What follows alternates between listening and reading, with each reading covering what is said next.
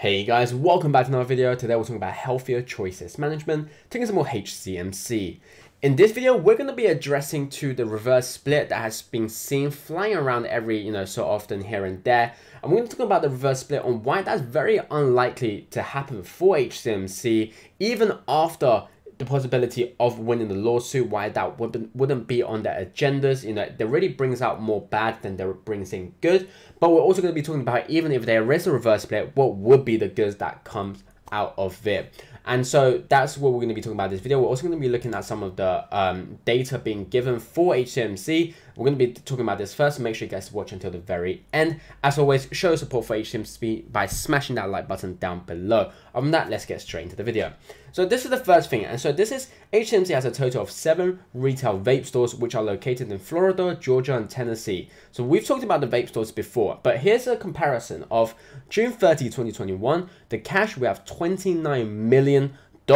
December 31st, 2020, with only 925,000. Obviously, 925,000 is still a lot of cash, but in comparison to 29 million, that's obviously, very little. So HCMC was able to grow their company with only 925,000 in cash going into Q1 of 2021. They then proceeded to turn a profit in Q2 of 2021 by reducing their operating expenses. So all of these were done before they had the 29 million in cash. So far, we haven't heard anything, in terms of what they are doing with the cash in terms of expansion and other stuff. But that doesn't mean there is no potential for HCMC in the long run. So we have Q3 coming up, so we should really keep a watch for what happens then. But also remember that they are saving most of the money for the lawsuit, because that is ultimately what's important for HCMC. And so they obviously want to save their money for the lawsuit in case, if something comes up. But, I feel like it's definitely in the works of, anything that is going to be regards to the expansion of HCMC. And so that's the first thing I want to talk about. The second thing I want to talk about is this. On Trading 212, HCMC is actually the 5th most bought stock, or at least watched out stock on HCMC, on Trading 212. Healthier Choices Management with 78,000 people. So that shows a lot of positivity for HCMC, again, showing there are buyers. But let's talk about the reverse split. I'm sure that's what everyone here. So I've seen it actually around on Reddit, on other YouTube comments, my YouTube comments, and here on Stock Tweet. So what's the case for management team not putting forward a reverse split? Yes, it's share buyback if they win a court case, but you really think Jeff will spend the amount of cash on removing all those shares when he could use some on buying them off and then a reverse split doing the rest? So I want to talk about this, and firstly, what he's asking, what's the case for the management team not putting forward a reverse split? Now, to answer this question straightforward, firstly, they can't. And if we go over here, so this is one of the things that they uploaded in April 20th, 2021, when they talked about their rights offering. They said here, before I discuss the present rights offering to our shareholders, I would like to state clearly this rights offering should not be confused with a reverse split. The company is not pursuing a reverse split concurrently or in conjunction with this rights offering. Please also note that in general, if the company's board of directors at some time in the future deemed it be in the best interest of the company and the shareholders to recommend a reverse split, it would have to send out a proxy to the common shareholders detailing its reasons. It would then need to be approved by shareholders owning over 50% of the common stock of the company. Without this majority shareholder approval, no reverse stock split can occur. So I want to make this kind of very clear in terms of why wouldn't he just do a reverse split? There needs to be a 50% of the common stock holders approval from that. Otherwise, a reverse split can't happen. So we won't one day just see suddenly the company says we're doing a reverse split. That won't happen. For those of you who hold HCMC shares like myself, will obviously receive some sort of form in terms of, look, we are doing a reverse split, and are you approving or are you disapproving? And so that will have to happen. And so we just won't one day suddenly wake up and see HCMC suddenly say we're doing a stock split. So that's what I want to make very clear in terms of everyone thinking that that's going to happen. There has to be a 50% a majority shareholder approval. So that's very important, guys. This is very important. I'll link this, guys, in. This is said on Healthier Choices Management's website itself, and so that's what I want to talk about. And firstly, let's talk about why they wouldn't put in a reverse split.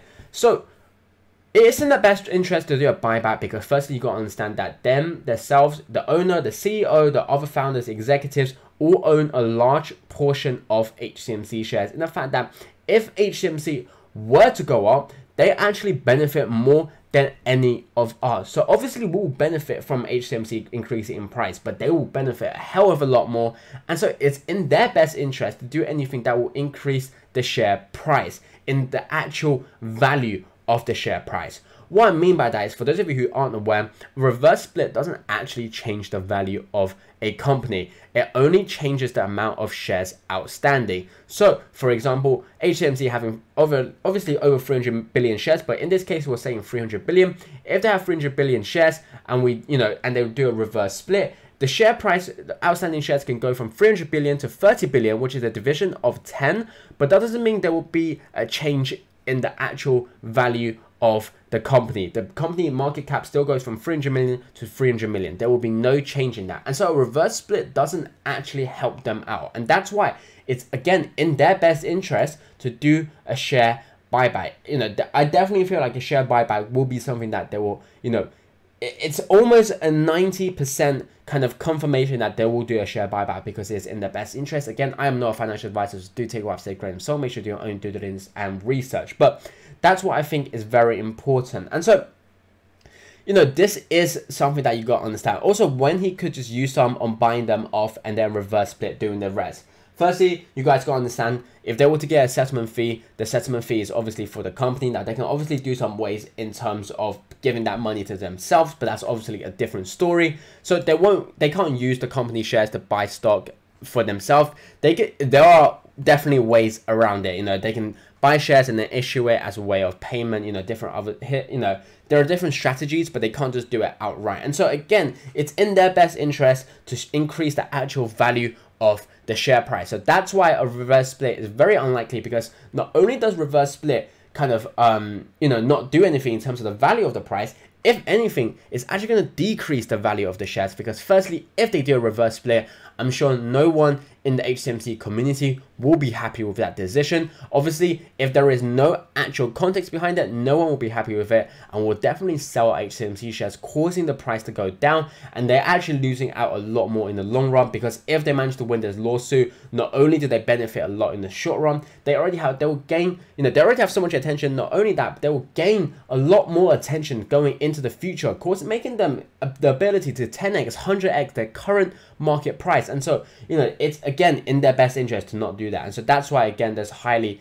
highly doubt it, because people will start selling their shares. Normally when you see a reverse split on the stock, you see the share actually drop in the price, in the value. And so that's why, again, I don't feel like they're going to do a reverse split. But let's talk about, why they would do a reverse split, why it would be beneficial for them in a way. Now, we definitely have just talked about why they wouldn't, but that doesn't mean that in a very, very long future that they wouldn't, because there are still benefits of doing a reverse split.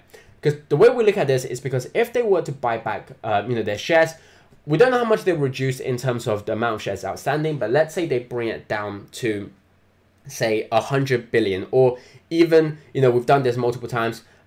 We'll say 100 billion for this case, right? And if they bring it down to 100 billion, we're still at a very high price in terms of the share price.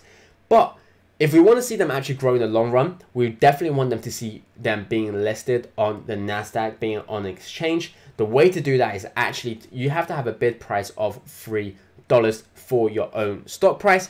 And so if they can't, they obviously have a hard time to reach that if they have 100 billion shares outstanding. And so one thing they would do is to obviously do a reverse split, which brings up the value of the share price. So, if they do it, it could go from 0.1 to $1 or to $3, depending on the reverse split that they are obviously doing. But again, nothing in terms of the actual market cap of the company. So if it's 100 billion company, it still is 100 billion. There will be no changes in that. They don't suddenly just turn to a trillion or, whatever, right? And so that's why it could be beneficial. Being listed on the NASDAQ may seem like a bad thing in the first place, because again, we're going to be seeing a lot of sellers. People won't be happy with reverse splits. the normal kind of things that comes along with a reverse split is the company price dropping, but in the long run, when it's listed on the Nasdaq, you are exposed to more companies out there, and you're more likely to be bought up by hedge funds. And so that's why, you know, if there are obviously pros in that. And so in the kind of short term, definitely after the lawsuit, I don't see a reverse split happening. But I feel like when they grow as a company in the long run, and they feel like the next step is to be listed on an exchange on the Nasdaq, then we could be seeing a reverse split. Anyway, guys, I hope that clears up the conclusion. Again, you know, we have a lot to talk about healthier choices management, so make sure you guys smash that like button, smash that subscribe button, turn that notification bell so you never miss our video. Other than that, enjoy your day.